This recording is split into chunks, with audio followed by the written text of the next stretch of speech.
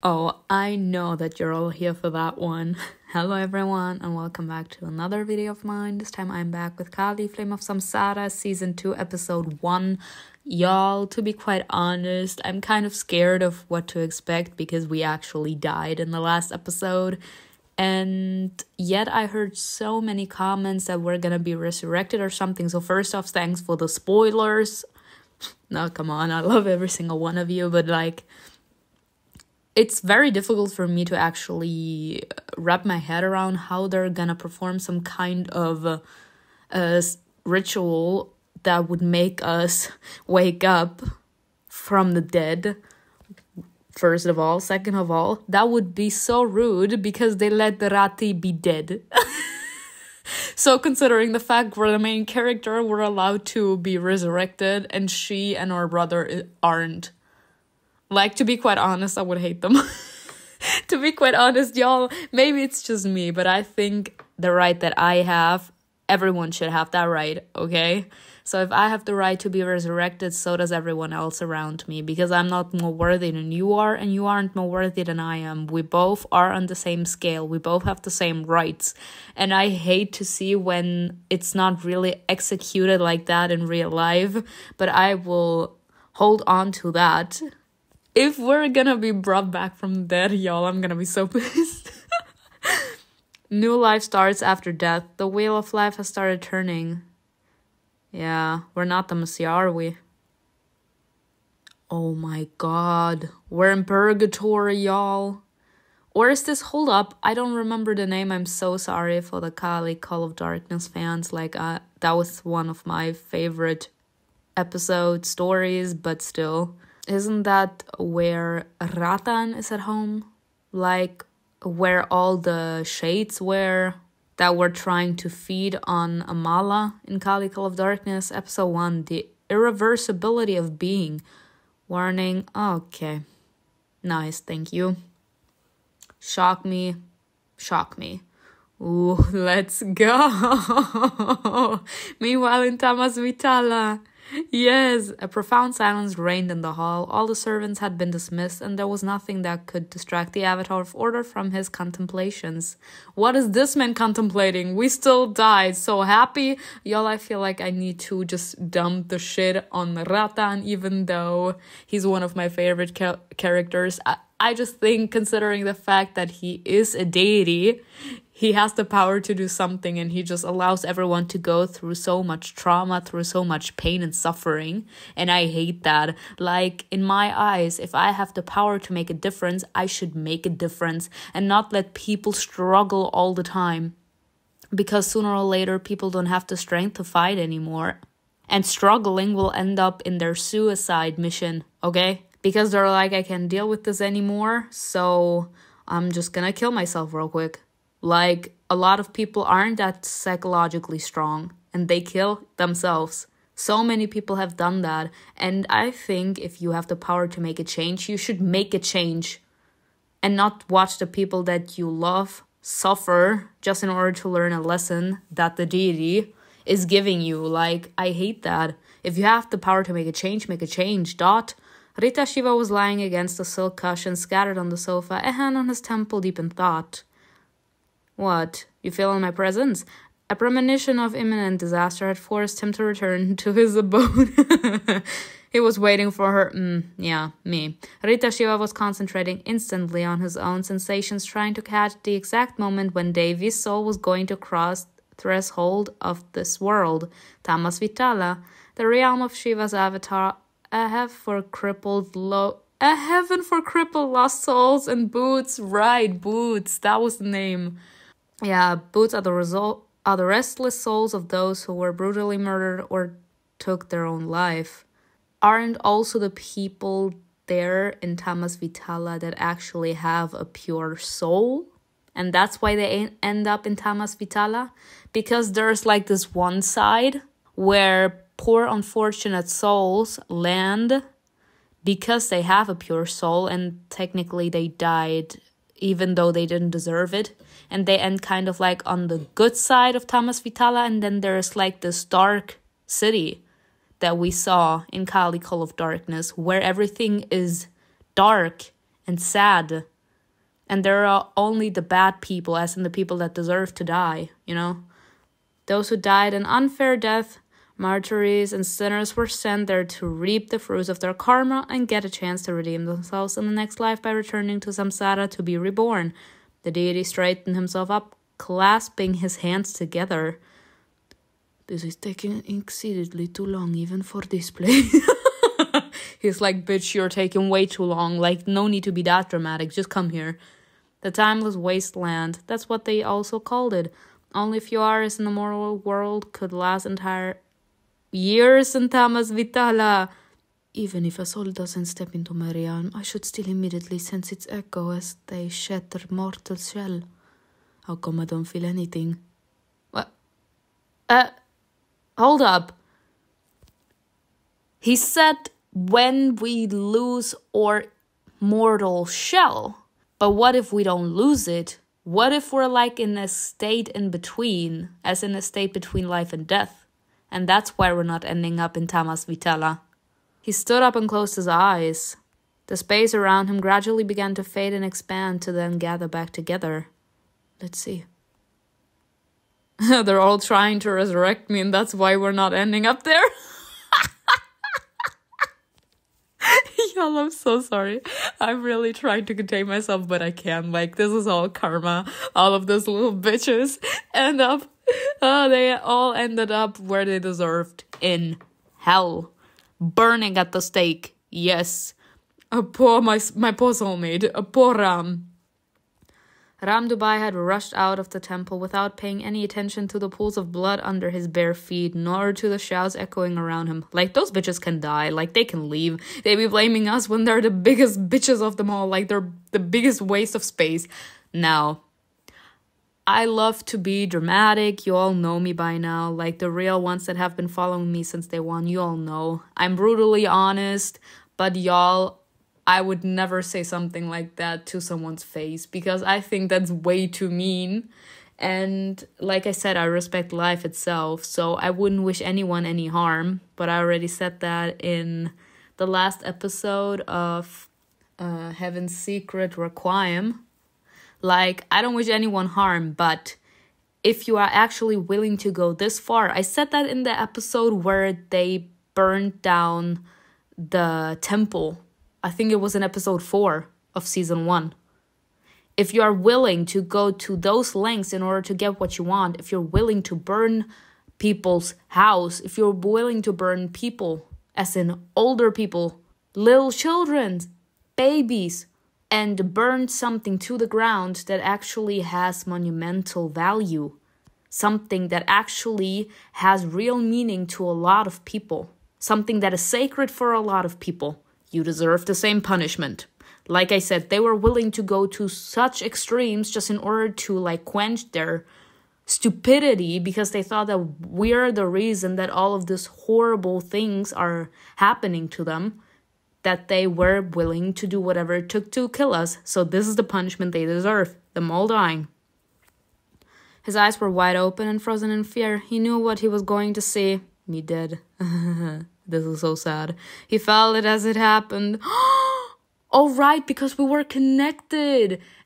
And I did kind of make the analysis that when the goddess Kali talked through Sara, that perhaps he also heard it. And he kind of said it, as in he admitted that he heard it when Sara was being possessed by Kali.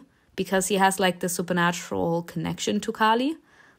So considering the fact that our lives were tied together because he wanted to protect us. So I think that was kind of Kali punishing him by letting him experience the pain and suffering of those headaches and everything that revolves around the fact that we should have died back then at the temple. And Ram didn't want us to die, so he kind of exchanged our lives for Rati. He kind of got the karma that the goddess said, you are gonna share her fate, as in you're gonna feel everything. His feet carried him to where he needed to be. Soon he found himself beside her. I feel so bad for him. My soulmate. Where are we? Oh God. his heart filled with a leaden weight. He stared at her body in horror, standing a few feet away from it, ignoring the frightened looks of the others, those around her. Ram didn't dare to reach down and touch her. Could he allow himself to do so, knowing that he was partially responsible for what happened, as he had not prevented the goddess from carrying out her will? I mean, didn't he always tell us that he couldn't do anything about it? No, you know what? I think it was more Ratan. I think this is more like Ratan's kind of nature, because also in Kali Call of Darkness, which is something I hated him for, is where he was like, listen to her call, listen to what she has to say, like she's the goddess, she knows what to do, like listen to her, pray to her, listen to her every word, and you will, I don't know, you will succeed in life or whatever. And this is what happened. Like, he wanted to protect us at all costs, and Ratan was like, it's not gonna change anything because our death is inevitable. So, like, knowing that something is gonna happen is scary enough, but actually feeling the impact of the person that you love, as in feeling the impact of the sword, like, slashing through the body of the woman you're in love with, and actually seeing her die, as in bleeding in front of you, that's another thing. Like, it's always more painful to actually live it. Like, to be actually in the moment and seeing the person you love fade away in front of your eyes. That's a whole nother thing. Because when it still hasn't happened yet, you still have like this hope that it could be averted somehow. But when it's done, it's done. Like, you can't go back in time. But his eyes betrayed it all the pain, the regret, and the self-loathing because of his own helplessness. No, amore mio, Ram. Ram, it's not your fault. Ratan tried to feel her energy as if he were looking for a pulse. He actually showed up here. Devi's dead. Oh, really? Isn't that what you wanted? Sorry, like I said, y'all, if you have the power, do something. I hate that. The vision suddenly faded away as the familiar outline of the hall came back into focus. Rising from his seat abruptly, Rita Shiva quickly descended the stone steps and headed for the floor. Look at this, y'all, I can't. Mahadeva walked slowly down the street among the gloomy glass-like houses and wondered about Sharma's fate. In a way, it bothered him. Devi, despite her slightly impulsive nature, seemed like a sensible and generally pleasant woman to him. It's a pity that she was given such a burden. Ratan treats you kindly. Ratan. Ratan. Like I said, I have a soft spot for Ratan. The souls wandering around aimlessly raised their heads and respectfully parted, making way for Rita Shiva. Did she get another loka? Lokas in Hinduism are multiple dimensions. Ooh. I should contact the other deities. Ratan stopped where he was, closed his eyes, and mentally called out to all the other deities in the worlds. The answer didn't take long. The quite muffled and distant voices of the rulers of other dimensions filled his mind, weaving together into a tangle of fragmented words. Svarga, Narak, no, Bu, Loka, not here. Rita Shiva's eyes opened again. Even through that disharmonious chorus of voices, one thing was clear. She's nowhere to be found. I was wiped off existence, y'all. It's been nice knowing ya. Her life is ended, yet her soul has remained on earth or passed on to another place. Which can only mean one of two things. Either Devi's soul has already reached moksha, which would be rather unusual, or... Moksha is liberation from the cycle of rebirth in Hinduism. Oh, so that would mean that we don't get the chance to be reborn. Okay. Ratan stopped abruptly, thinking. One more time, quickly. He swept his hand through the air, smoothly erasing the space in the gap that was created. Rita Shiva saw Ram DOOBAY. David was still alive at that time.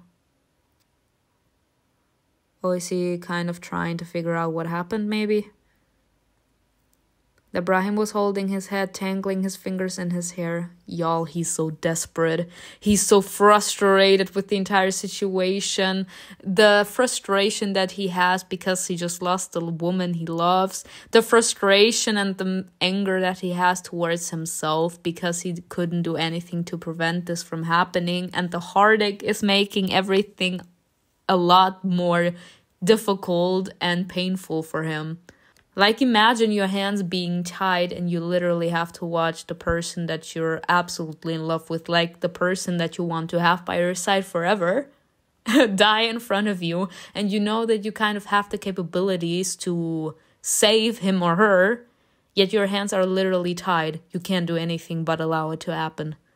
The pain. His face suddenly contorted into an agonizing grimace. Oh, honey. Rita Shiva felt his emotions. Ram was aware of what was happening right at that moment, and yet, besides the terrible headache, it was guilt that was tearing him apart. He wasn't there. He let it happen. He allowed what was foretold to come true.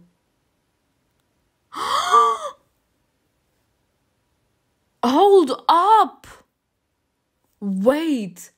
Is that why he's mad at himself? Wait. He let it happen. It's written here in words, in capital letters, okay? I mean, not literally in capital letters, but you're all reading what I'm reading, right? He let it happen. So technically, he could have prevented it again, but he allowed us to be killed. He allowed that man to drive the knife through us, as in the way this is being portrayed. Ram could have saved us from that man. He could have stopped this man's sword to pierce through our body, but he allowed the goddess' wish to be fulfilled. She said we need to die.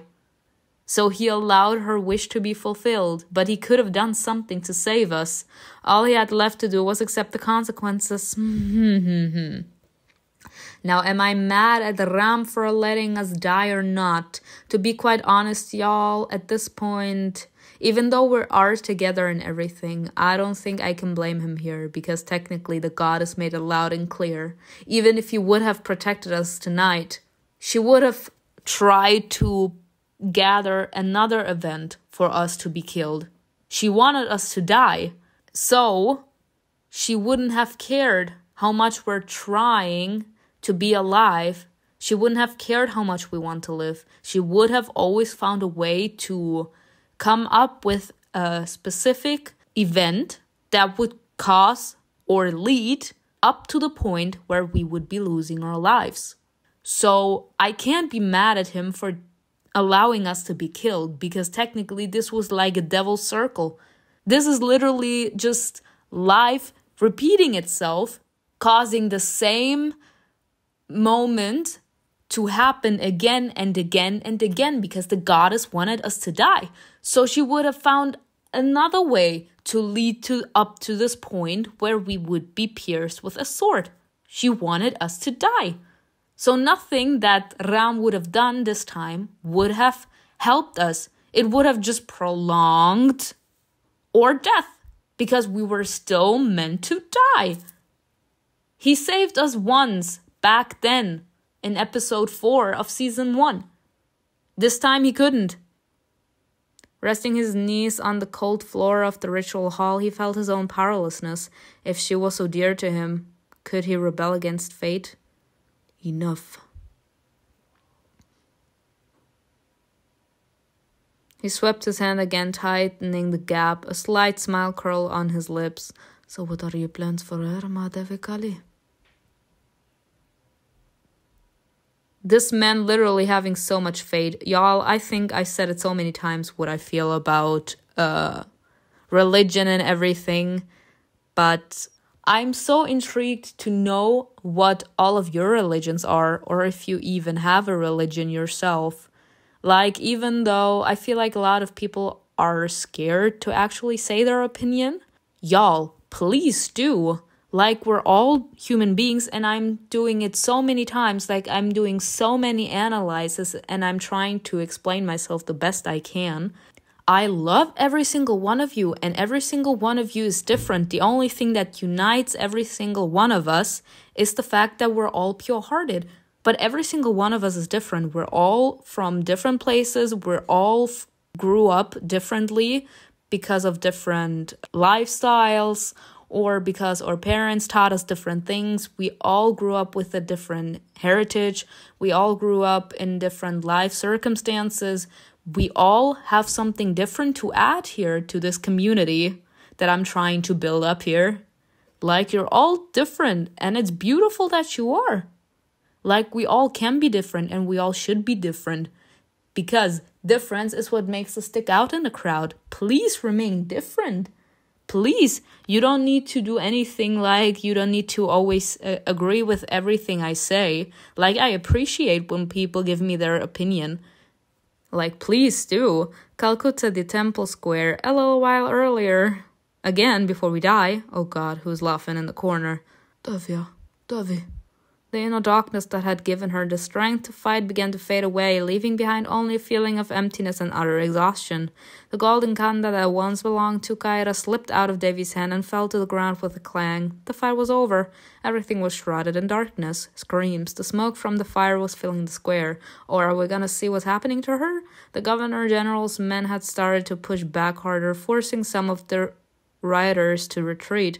Lord de Clare kept holding the young woman in his arms as she went through the agony of death.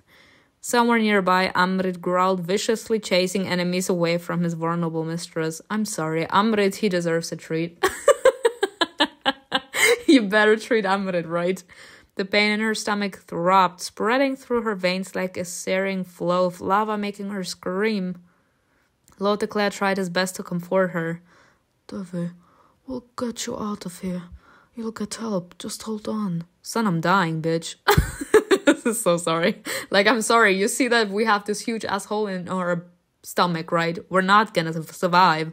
This pain can't be stopped, and what has happened can't be changed. Fate has caught up to me, which is something that actually hurts me. Like, I feel so bad for her. Like, imagine that you literally cannot outrun death. Like, death following you around, like, I don't know what. Like, we all die at some point, and to be quite honest, I'm scared to die. Like, I want to live as long as possible. Like, please make me a vampire. I never want to die, if possible. But to actually know the time that you will die, that's scary as fuck. And literally knowing that no matter how you try to change the moments in your life, hoping that they would make the final cut for you not to die at that time, at that place, is so frustrating, and it's so sad. Everything in front of her eyes had grown cloudy, and Christian's face was nothing but a blurry dot. This is how it feels to die. A large tear rolled down Devi's cheek, leaving behind a wet trail on her skin covered in soot. Devi's thoughts turned to Ram, the one she desperately wished to see in the last moments of her life. Did you hear the mother laughing? Do you know what I'm going through right now? Maybe you knew everything and you didn't have the strength to come out and see my death with your own eyes. Dying would be a little easier if you were here holding my hand right now. I feel so bad for her. Y'all, I'm crying for me. I'm crying for my character. Like, she did not deserve all of this bullshit, to be quite honest. Like, what is this? Years flashed before her eyes, starting from her childhood. Davy suddenly thought back to the entirety of her short existence. Your priority, legacy. She felt sorry she had missed out so many things. Nothing will be left of me. My family line will be interrupted. Everything my parents spent years building came all to nothing. How much more could I have done? Christian raised his hand, waving to his man. His voice thundered. Search all the nearest alleys and corners. Don't let anyone get away. To be quite honest, let's go, Christian de Clare. He's like, you all bitches, you are all little motherfucking bitches. Let me jump you.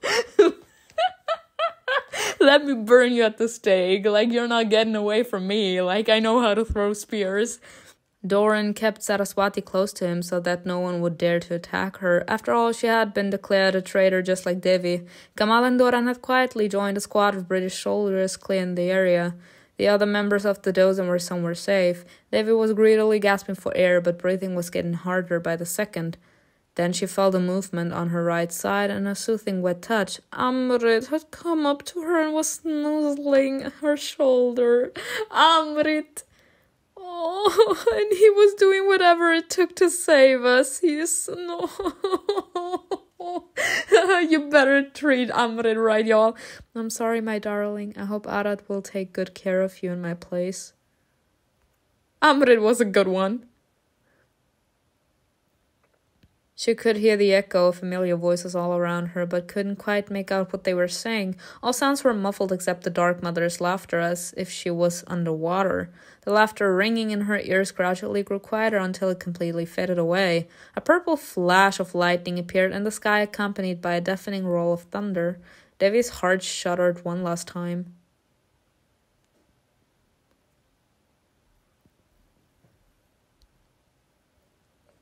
Oh my god, what is this? As the world ceased to exist for her, so did time. How long had it been? A minute? An hour? A year? There was nothing that cold darkness. Oh, the emptiness was absolute. Was that the way to Tamas Vitala, or was something else waiting for her?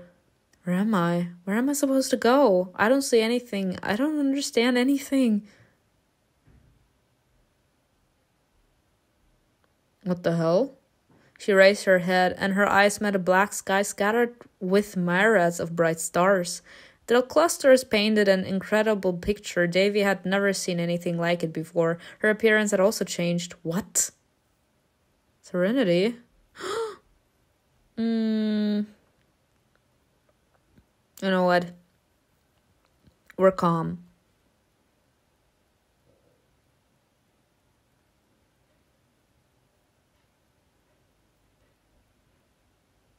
To be quite honest, this actually looks so cute. I want this. Look at this. Look at that hair.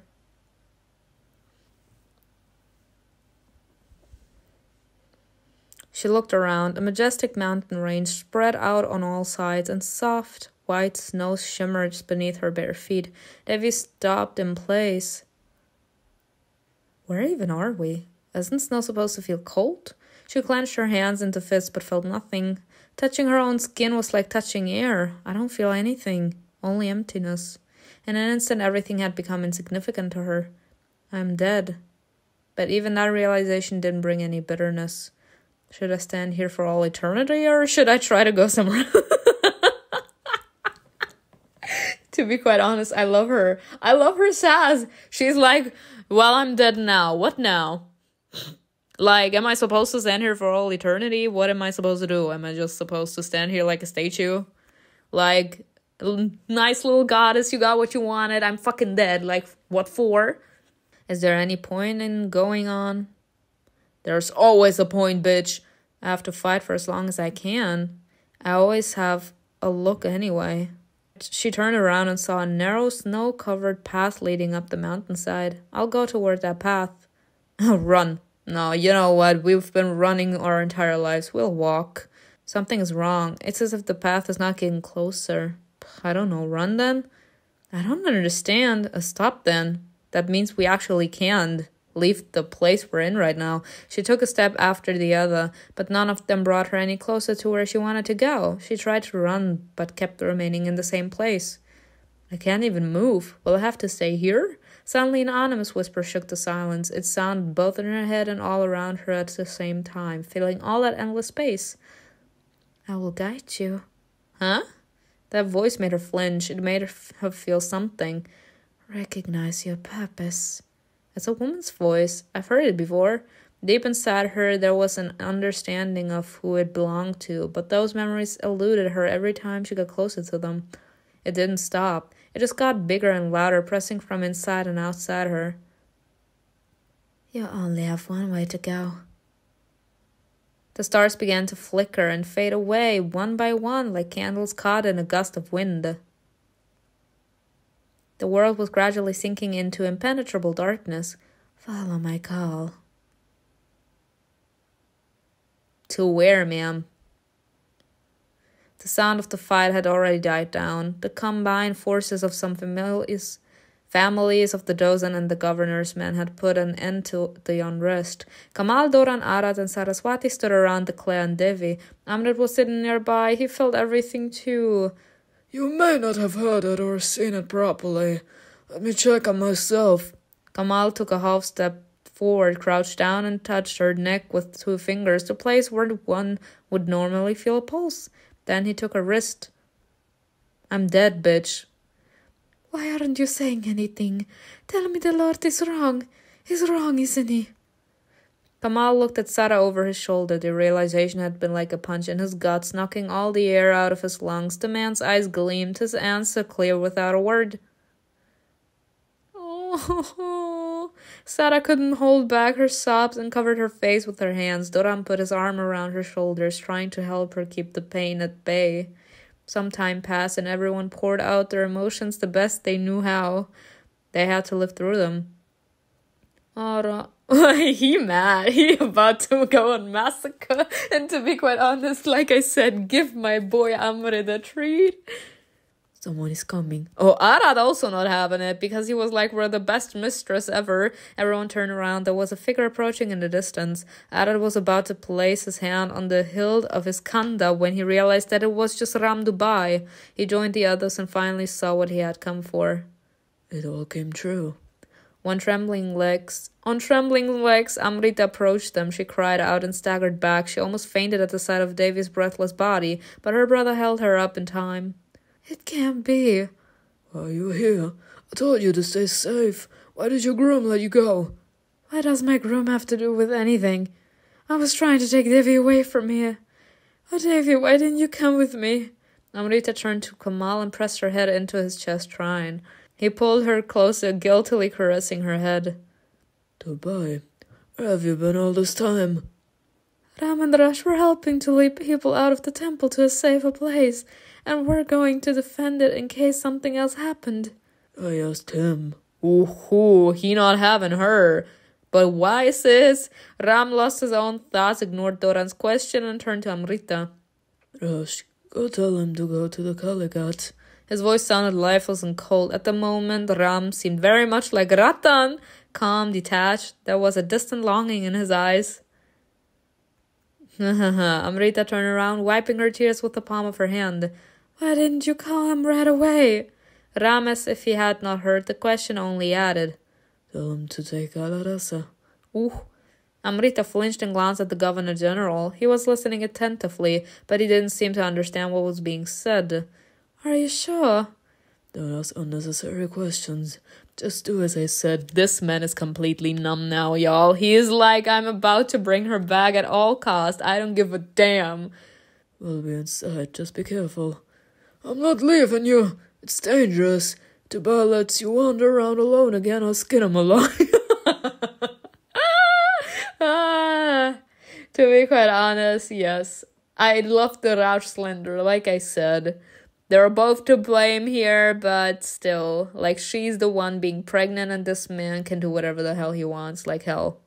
Kamal looked sadly at Devi's body, then he said quietly, I'll accompany my sister and call back. Please take care of her. Kamal, I'm kind of suffering for you, son. He spoke of Devi as if she were alive. He couldn't bear to say out loud that she was gone. Well... What are you planning, DOOBAY? Would you mind answering at least one question?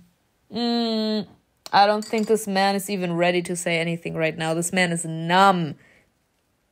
This is not my plan, but the Dark Mother's plan. I'm merely following her. She is who brings death, can also give life. Are her eyes glowing, or is it just me? Ram, I'm coming with you. Ram fixed his eyes on her. He looked at her for a long time thoughtfully, as if searching for something in Saraswati. She narrowed her eyes and boldly returned his gaze. Finally, the man nodded. He saw what he wanted to see. Determination, maybe? There was something different in Saraswati, something new, alien, and dark. What are you talking about? What do you want to do to her? Suddenly Christian intervened. Son, I'm dead. What are they supposed to do to me? The Lord was tormented by a multitude of feelings. He was distraught. That was the second time his bride had died. At the same time, his fury for what had happened was softened by his grief for the woman he had known for a short time but still knew. He is such a cutie, Christian de Clare. She had died right in his arms. Christian could still feel her warmth on his damp fingers and clothes, but he knew he was no longer going to see a single motion flash on that face. A face he used to enjoy watching so much, his bride. That's how she had signed herself in that morning's letter. And by nightfall she was gone. A heavy, agonizing feeling settled inside his chest. He looked at the young woman's body and spoke again, doubt and bitterness in his voice. I still don't know. I don't know what you can possibly do to help her right now. You don't need to know. Ram is showing the possessiveness. How remarkable. What kind of medical science can bring a person back to life? Ram glanced at Lord de Clare without much interest. What was the point of explaining the greatness of Mahakali's will to a mere mortal? Vedic? You know what? None of your business at this point. Do you really think so? Bitch, I'm dead. Oh, Christian de Clare. Y'all, I'm kind of growing soft for Christian de Clare. I'm not gonna lie. Like, he just seems to be so honest. Like, his intentions and the love and worry that he has for us just seems so real, so honest, that it actually hurts my heart to see him sad. In hospitals, I know they are experimenting with electrical charges in some cases, but this doesn't seem to be a suitable situation. Look at a wound. Let's just listen to Ibrahim and do what he's asking. Doran snapped. He had no patience left for that nonsensical chatter. To be quite honest, y'all, not a new season making me actually feel something for many men. Like, now it's Ram, Doran, Christian de Clare. For all these three men, I mean, I've already been playing with Ram and Christian, but well, damn. Christian wanted to object or insist, but the sight of the lifeless body lying beside him was robbing him of any rational thought. There was only her dark blood on the stone pavement, and the cold horror for what had happened. Christian de Clare was ready to believe anything if it could give Devya Sharma even once more chance at life. Do what you can. Get your men away from the Kaligat. We're headed there. Doran watched de Clare closely and distrustfully. If the Lord had not given his consent, Mr. Bazoo could have hardly denied himself the pleasure of beating it out of him. Doran. Like I said, he's a menace. I love him. The adrenaline of the fight was still burning within him, spreading like sizzling flames through his body, and the death of the last direct heir of the Sharma family was only making it worse. He was like, bitch, not with me, I'm done. Taking a deep breath, the executioner pulled himself together and decided to accompany the body. First, Kairas died, and then it was Devi. Whatever Mahakali's plan was, if a miracle didn't happen, Doran hoped that the brother and sister soul would be reunited in a better world. I love Doran. Like, that little narration just showed everything there was to know about him. He's like, if they're not gonna be brought back to life, let's hope that they at least found peace, along with the souls of their mother and father. They deserve to be all together, at least there. Doran, what am I gonna do with you? Y'all, where the fuck even are we? Like, this is a wasteland. Like, this is making my eyes hurt. Enough time seemed to have passed since everything had been plunged into darkness. Davy kept walking toward the voices of Spellbound. Y'all, do not look at the background, trust me, like, you will lose sight of what you're doing. Her very essence seemed to reach out to it as if it was a lifeline. It all felt unreal. She didn't touch any solid ground with her feet and couldn't see where she was going. She was just walking. Davy thought about... Doran!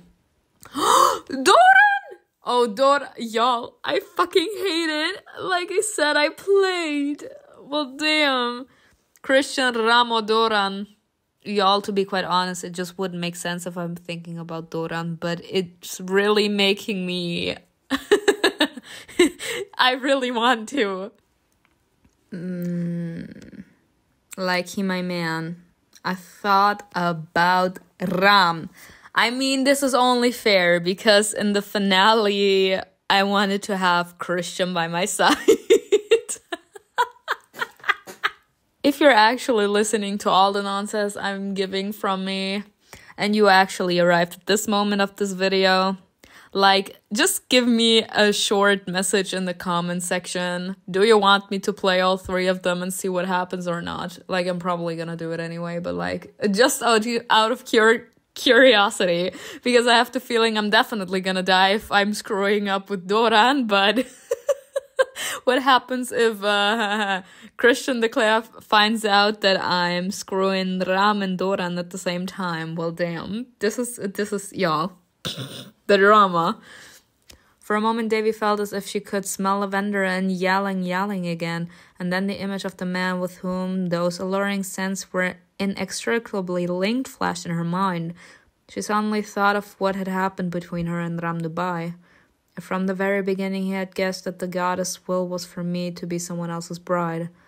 Why didn't he stop? What were all those talks about duty and love for? Why was he reaching for me? I was, as it soon turned out, a very unsuitable candidate for a light, fleeting affair. It's so ironic how these thoughts continue to torment me even after death. I mean, like, this is in general, like, the thing that we all would like to have an answer for. Why are we falling in love with someone that we possibly know that there is no future? Because we do. Like, we can control our feelings.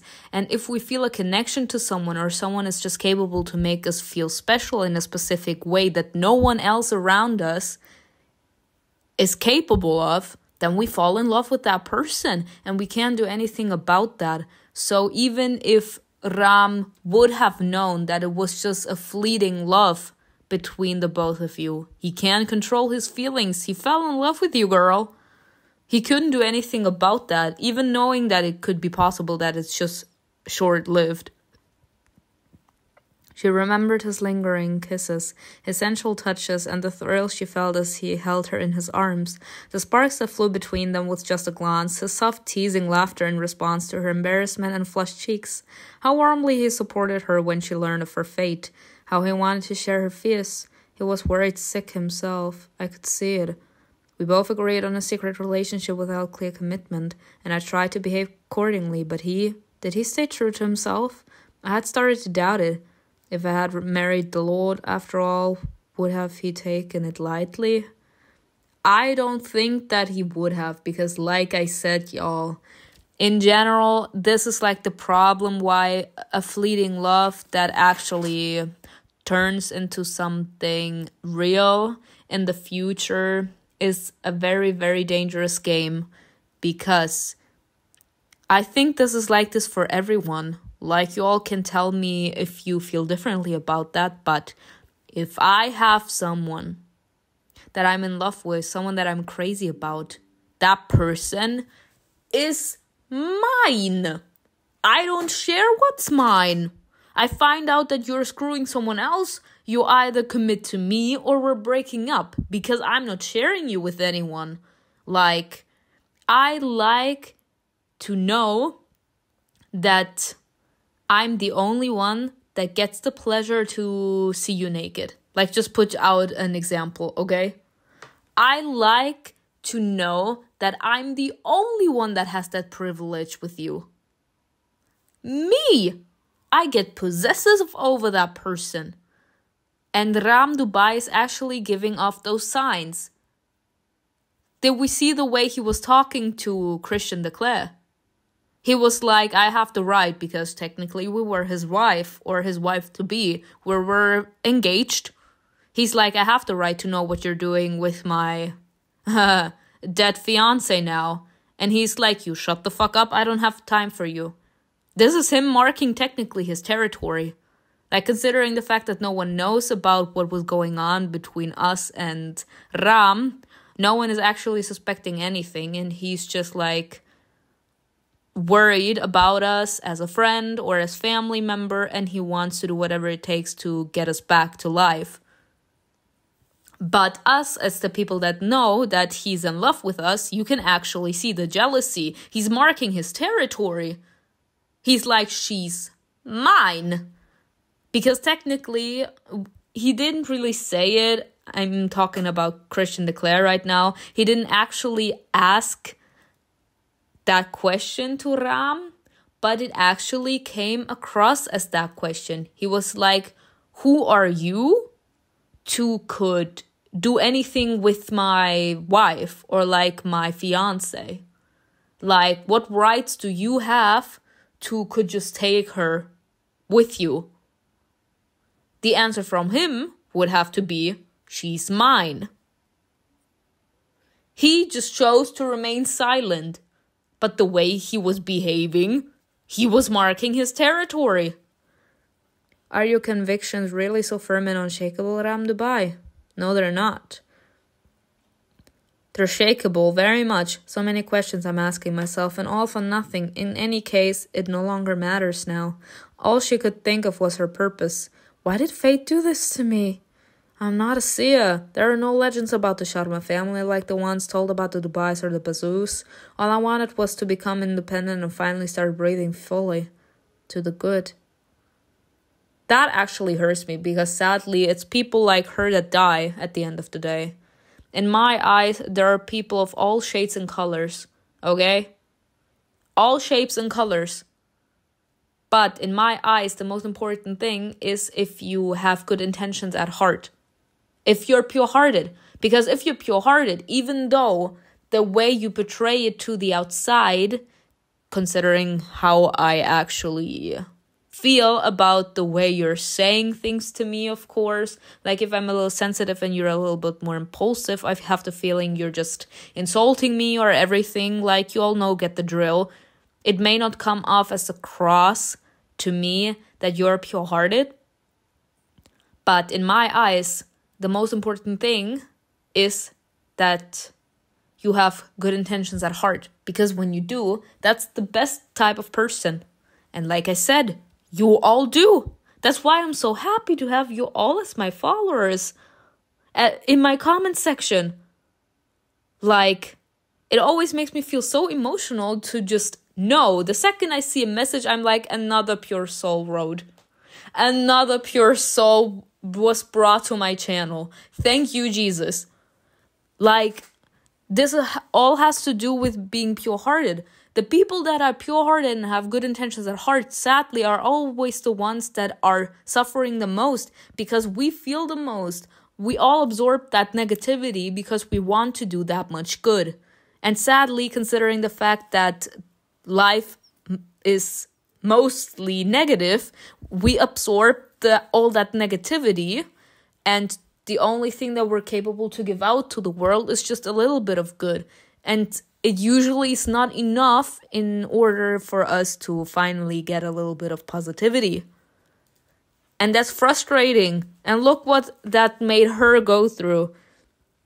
At last her thoughts were becoming sharper. Details and memories of the past were coming back to her, as were her experiences. Until that moment, Davy had existed aimlessly in the dark. She knew who she was, but all the defining details about herself seemed to blur into the impenetrable emptiness. It was like she was coming back to life. Along with that feeling, a realization began growing in her mind. Everything I ever wished for seemed so insignificant when faced with death. I wasn't the only one who died in that square. How many others lost their lives? And how many took those lives with their own hands? People exterminated themselves like petty, mindless animal. Y'all, she's like, I'm dead. I can say whatever the fuck I want. I love her. A voice called out. To change fate, dreams, doing good. That's right. It's all worldly vanity. What is destined for you is far higher, more important, greater than any of your human desires. The old Devi is dead. You are dead. You are dead. And your dreams died with you. Laughter echoed all around her again. Don't cling to your meaningless existence. You are the whole world. And the whole world is you. It's in you. It's in me. Be reborn and rejoice. Y'all, this is like something that I don't like. I have my desires, so let me have my fucking desires. If I decide to drop my human emotions, that's my bitch business, okay? That's my bitchy business. If I decide that I want to cling to my humanity, fucking let me. I'm not gonna be forced into giving up my humanity just because you like it so. I already died because of your sorry ass, Kali. What you want now? You want me to give up my humanity for you? No, forget it. We're gonna have a problem. Y'all, can we fight, Kali? You're much more than the head of a family, more than a bride, more than an ordinary noble woman. You're destined to lead the people, destined to die and be reborn. Only she knows who death can know life. Everything else is dust.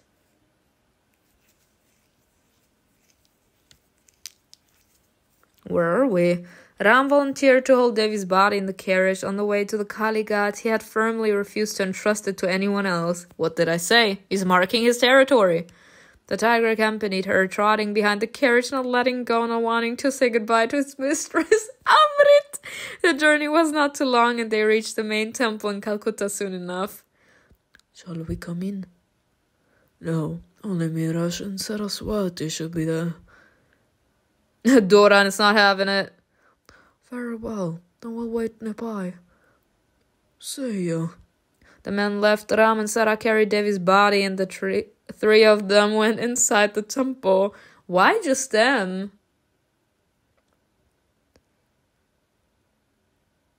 Ratan met them on the doorstep. He looked at them, and his gaze lingered on Devi. I've been waiting for you. Mr. Vaish. Ram, did you have another headache? Just as it all happened. DOOBAY nodded slowly. Not only that, Maheva, do you know everything? I saw what happened to her and to you. I'm here to help. Will you do it? Do you know what the Dark Mother told me? No, but I can guess. Death and the attack were a result of fate running its course, and Makali told you to follow the same path. Isn't that right? Ram only nodded. That was what he had heard in the ritual hall, sitting beside Devi while she was still alive. Do not interfere. That's what she was saying. Let what was foretold happen. Fate cannot be changed, but everything can be turned to one's advantage. He paused for a long moment before speaking again. She told me not to interfere, to watch from the sidelines and let Devi die. You knew everything from the start. This is the natural course of events. The cycle is nearing completion. One can't get in the way. It would have happened sooner or later. Raj appeared in the hall. His breath was a little ragged as he rushed there. Am I late? Amrita told me everything. Raj, no, we're here being a little dramatic. Saraswati looked cautiously at the head of the dozen. She had heard too many contradictory things that night. The attackers had labeled Sara a traitor, but praised Raj DOOBAY in their speeches.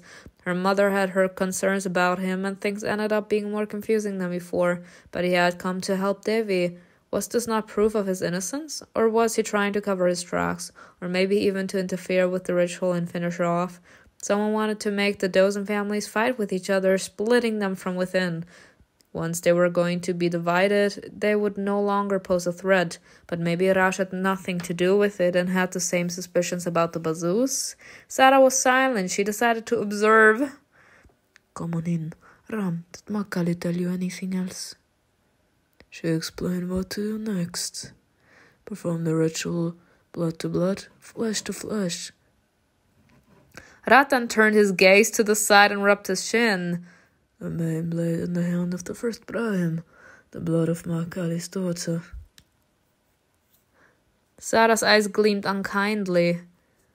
Are you planning to kill me? No, a small blood sacrifice. The way his eyes went up, I remember this bickering when we said that our friendship with Saraswati is more important to us than being in a romantic relationship.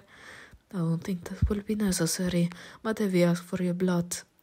Sara thought for a moment. Why do we need Raj? After all, you're the first Prime Ram. You have a connection with the goddess. That is true, but Raj is still a son. He's also the master of the main blade. He's not devoid of energy, even if it's hardly expressed. I see. I felt the laughter too, even though my Devi is not speaking directly to me. Let's not lose any more time. Like Mahakali is crazy. Devi continued to follow that call, complete unaware of what was happening to her on Earth at the same time in the Kali Ghat. I'm so sorry. Shock me, bitches. Everyone kneeled down slowly. Ram lowered Devi's head on his lap. Ram, read the tantra of the Dark Mother. Raj will make an incision in the palm of Saraswati's hand, which I think will be enough. Saraswati will put her hand on Devi's wound. Raj will put his hand on top of her, and I will help. Let's begin. Taking a deep breath, Ram began slowly reciting the tantra of the Dark Mother. This whole universe was born by you. This world was created by you. Sara obediently held out her hand to the elder DOOBAY. In Raj's hand a blade of Kaladasa gleamed, bringer of pain. The DOOBAY family ritual dagger passed from father to the eldest son. Oh God, I remember this one. It brings so much pain. Raj slashed Saraswati's palm in one swift motion, and it immediately filled with scarlet blood. The young woman bent down in pain and screamed. You're the greatest night of final dissolution and the terrible night of delusion. The blade was sprinkled with the blood of the one in whose veins Mahakali's blood was believed to flow. Sara doubled over convulsion, a violent shudder running through her body. The blade had not only cut through her flesh, but her soul as well. Saraswati. DOOBAY gently caught Sara by her waist, preventing her from falling, and threw her uninjured arm around his shoulders to support her. He placed her bloody palm on Devi's wound and covered it with his own. Sara softly cried out through her tears. Oh my God, what is this? Oh God, but Raj is Raj be looking good. So sorry. It hurts so bad. Be patient. Ratan gave them a stern hard stare, silencing them. The wound was burning, sizzling like the brand from a red-hot iron. Saraswati cried, writhing in pain, but kept her hand firmly on Devi's stomach. A soft female whisper sounded out. Blood of my blood, flesh of my flesh. Finally, Ratan put his hand on top of theirs. A light and bright glow began to shine from beneath it, and Ram's eyes lit up at the same time. Oh my God. I'm sorry I'm living for this picture. Look at this. Help your children, O multi-faced one. Grant them the ability to heed your call and do your will. The air in the hall filled with thick, dark energy that pierced through their bodies and saturated the space.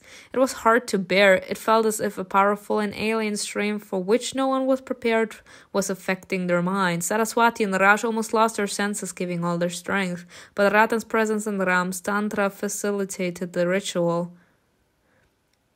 Breath of my life. Suddenly a sharp stabbing pain pierced everyone in the room. Everyone who was taking part in the ritual sharply recoiled from Devi, and Ram stopped reciting the tantra. His lips were dry and his voice a little hoarse.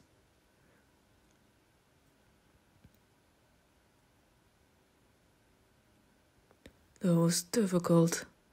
Check on her. Dignity. Saraswati, wiping her tears and sweat from her face with her arm, leaned over to Devi and laid her ear against her chest. Well? After a few moments, Sara suddenly jumped up and exclaimed, She's breathing. Her heart is beating. She's alive. Praise the mother, but the wound is still there. It seems to have healed slightly. I will go away in time. Bandage it so it won't be visible. Sara didn't hesitate to rip a piece of fabric from her sleeve and wrap it around Devi's waist. I can't believe it worked. What are we going to do next? Quiet. The door creaked open. Raj clutched a bloody dagger, and Ram stood in front of Devi, fearing another attack. Lord de Clare appeared in the hall, accompanied by Kamal and a couple of British soldiers. Sara immediately hid her hand behind her back.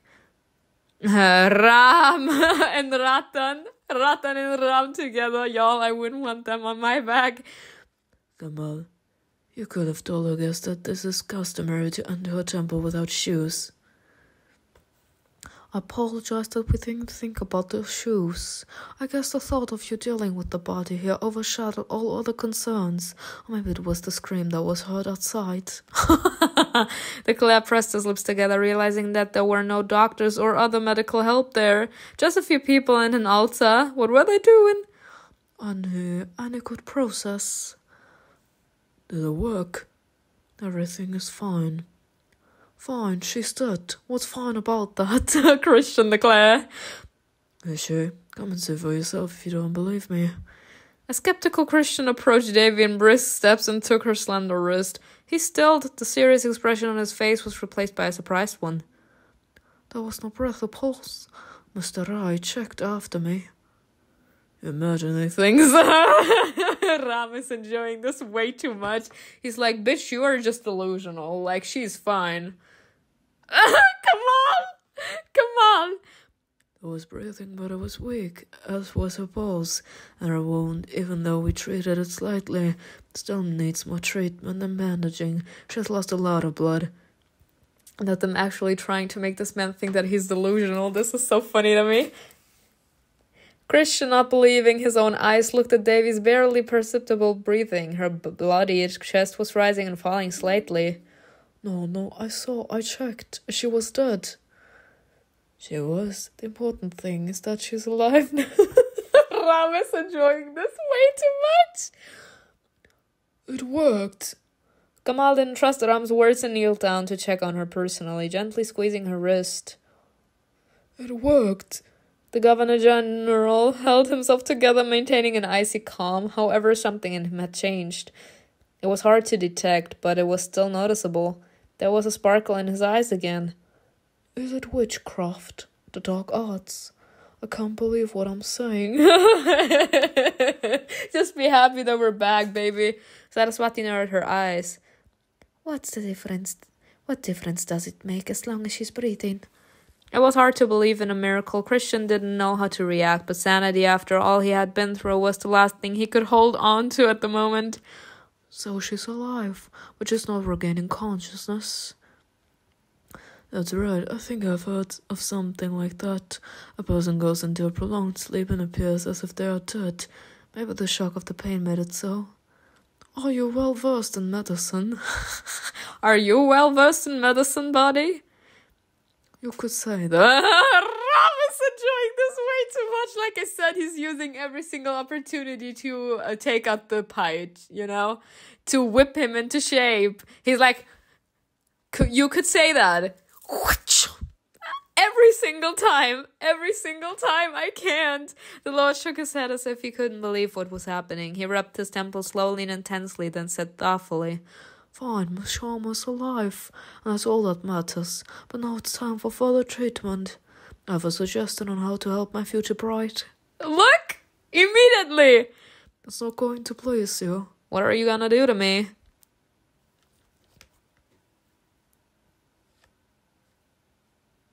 Gradually, Devi felt the unusual movements of the space around her. Under the vibration of the voice, the darkness seemed to coalesce into strange matter. Like clusters, walking became harder.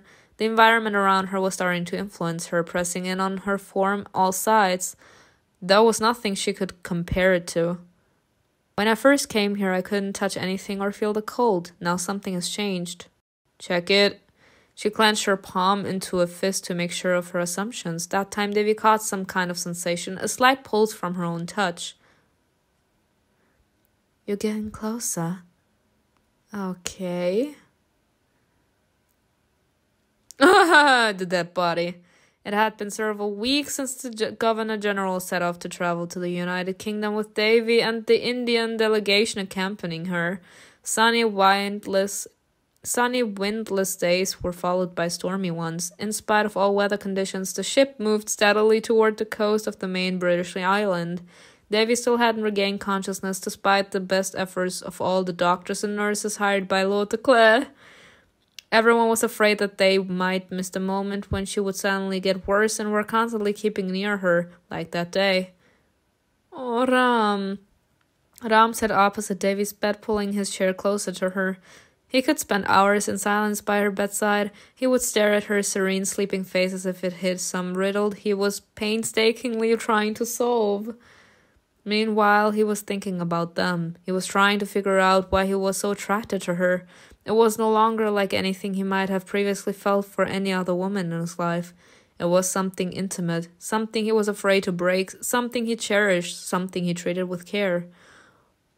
Does she understand? I was the one who said from the very beginning that what was happening between us could not be taken seriously, and we should just enjoy each other's company. She agreed. Now she's being taken away by a future groom all the way to the British countryside, and it's like I'm balancing on the edge, going insane over something I was the one asking her not to worry about. What did I say? Like I said, Ram is my fucking soulmate, y'all. Dump me. All of you dump me. Ram is my soulmate. What did I say? I did say he's someone like that. He's marking his goddamn territory. He's becoming possessive. He's like actually realizing that he truly developed real love for us, and so he doesn't like to share us with anyone. He's upset about the fact that Christian de Clare technically has a right to take us with him, because technically we are his future wife.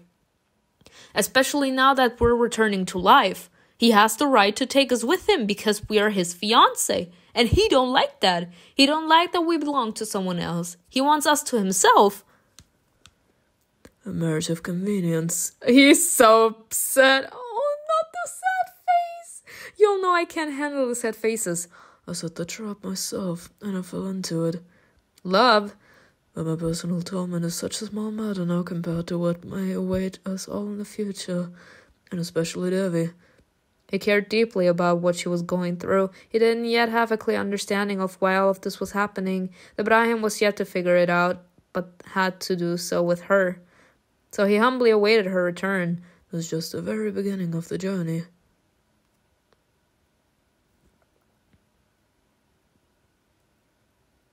You're already there.